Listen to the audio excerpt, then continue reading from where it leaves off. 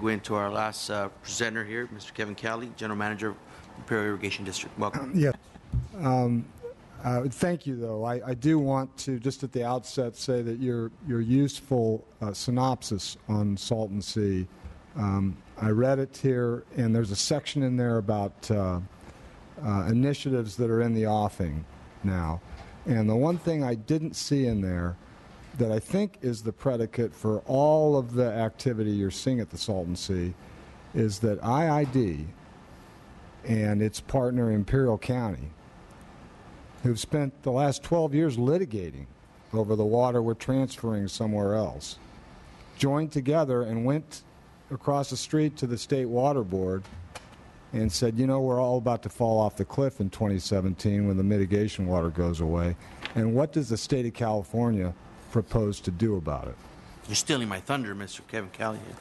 I'm trying to help you. But that question is a live one. Yeah. And that petition we filed is a live document. We're encouraged that the administration has formed a task force, that there seems to be some real movement now at the Salton Sea. But unlike all of the previous speakers, the Salton Sea is not an esoteric subject to me. It's a real place. And there are real people who are going to be affected, for better or worse, right away. Now, it's been deja vu all over again for me because this time last year, Senator Wesso, who was here earlier, had a bill moving. And it was for 500 megawatts, a modest amount of geothermal. Didn't say it had to be from the Salton Sea. People understood implicitly that that's what we were talking about. And it came up short. And the reason it came up short is because the CPUC and my friends here at the ISO and virtually all of the investor-owned utilities showed up before these committees and implored people that there was no need for it in the portfolio. It was too expensive. The grid couldn't handle it. And IID couldn't deliver it. About a year ago, the ISO put out a technical paper that said IID's effective deliverability, the maximum import capability out of our balancing authority, was 0. And they ascribed that to the loss of songs. I'm heartened to hear that now all is forgiven and there's 750 megawatts that's available. But what they're not telling you is that only 250 of that is in the IID BA, and that's because we have projects that miraculously came up with purchase power agreements. The other 500 is in this amorphous area called the Imperial Valley Competitive Renewable Energy Zone. Is that what you're calling it? Imperial Zone. Well, that Imperial Zone is 98% within our service area. And it's to accommodate projects that interconnect directly to the ISO and circumvent IID entirely. So I would submit to you, Mr. Chair, and thank you for holding this hearing, that IID finds itself whipsawed between this procurement process, least cost, best fit. You know, that duck chart, you ought to call it the Loch Ness Monster, because what it's showing is a choice that this state's made in procurement where solar's just dominated. So this is an overgeneration problem created by the state of California. So is there a place for geothermal in a balanced portfolio? Well, of course there is. And there was a year ago. And there was the year before that.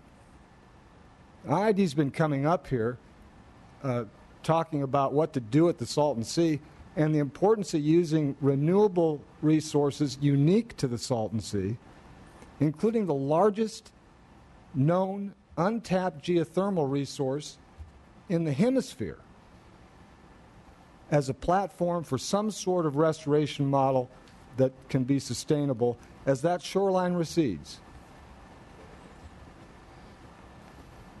We went to the State Water Board in April, and we did that in the throes of this historic drought.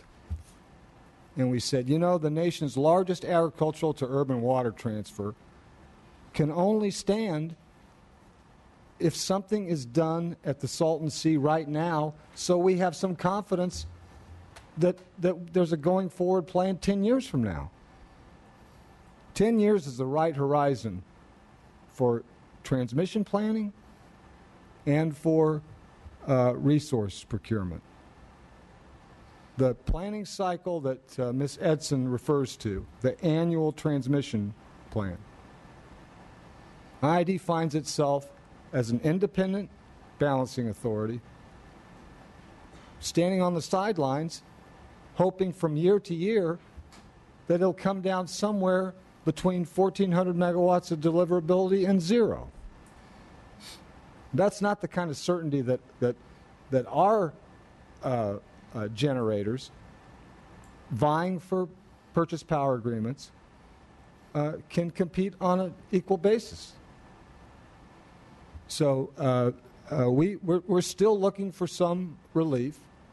We've yet to find it, and I don't think that the ISO is a disinterested spectator, just observing this antiseptic process in which everybody competes on a level playing field. I've been told, you know, the ISO doesn't pick winners and losers, and I think technically that's probably true, because to be a winner or a loser, you got to be in the game. And the way the rules are structured right now for IID, we're not even on the field. So thank you for holding this hearing and for letting IID take part in it. All right. Anything that any of the other speakers would like to add, maybe a minute to add to any of the conversation that's taken place at this time? Okay. I think you answered my question in terms of the inconsistency that's been seen as it relates to the amount of energy opportunities that exist in that area. From a public policy standpoint, what would be top 2 or 3 actions that you would recommend, Mr. Kelley, if you were on this side of the dais? Well, I'd like to see some acknowledgement that these twin policy goals of a bold RPS standard of 50% or more and this climate initiative that is even bolder, that the nexus between those two policy aims belong at the Salton Sea. Mm-hmm. You know, Imperial County isn't in the state of Arizona. It's the 58th of the 58 counties. It can be a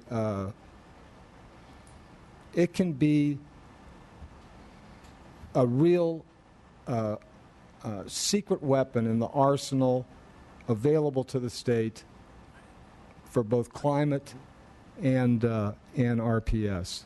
Now, the RPS that has gone to this point, geothermal, there has been one new geothermal facility constructed at Salton Sea, and the off-taker is Salt River Project in Arizona. So why should that resource be good enough for Arizona, but not for California? Point. Okay. Thank you very much.